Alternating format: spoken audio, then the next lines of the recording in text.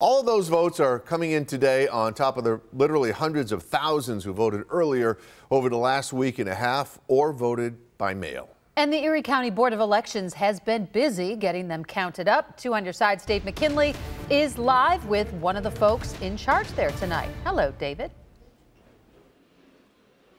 Hi, Mary Alice. As we reported last hour, or when we reported last hour, we said the number of absentee ballots that had come into the Board of Elections in Erie County was approaching 80,000. An updated number, it's now closer to 81,000. Of course, remember, they won't start counting those until 2 weeks from today.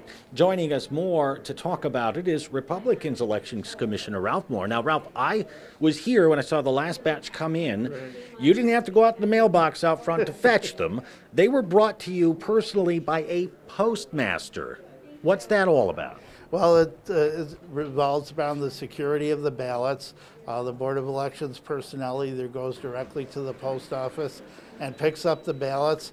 And the arrangement that we have with the post office is that they've conducted a sweep of their facilities and will be bringing us ballots during the course of today. Okay, so of course, remember, as long as they're postmarked by today, they'll still count, so we would expect more to come in. Now, on top of that, almost 168,000 early voters. And when you combine the two, now we're approaching nearly 40% of registered voters in Erie County apparently exercised their right even before the polls opened today. But something about the number in Erie County that you were telling me about a short time ago in terms of how we stack up in other counties in the state. Right. We had the most early voting sites of any county in the state of New York, and we were second in the number of people that came out and exercised their right to vote early. We only lost out to Staten Island, and it was only by a few tenths of a percent. All right. Now, we were talking, and Mary Alice had mentioned the election in the 27th Congressional District. We had the same two foes squaring off there, Mr. Jacobs and Mr. McMurray, in June during a special election. In June, we still had COVID. In June, we had early voting. In June, because of COVID, we had a lot of absentee ballots. And I've always been curious, did that provide you and your staff with almost a dress rehearsal for tonight? Well, Commissioner Zellner and I made a decision a month ahead of the state of New York to allow for mail-in ballots.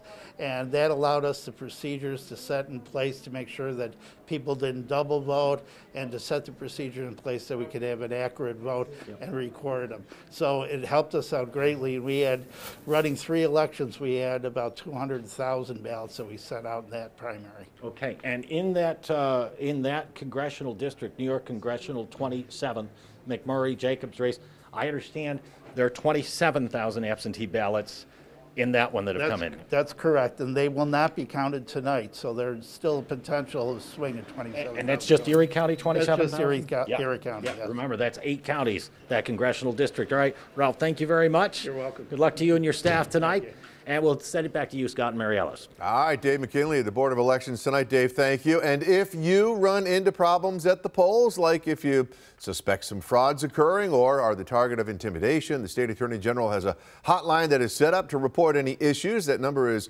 1-800-771-7755, or you can report it online at ag.ny.gov.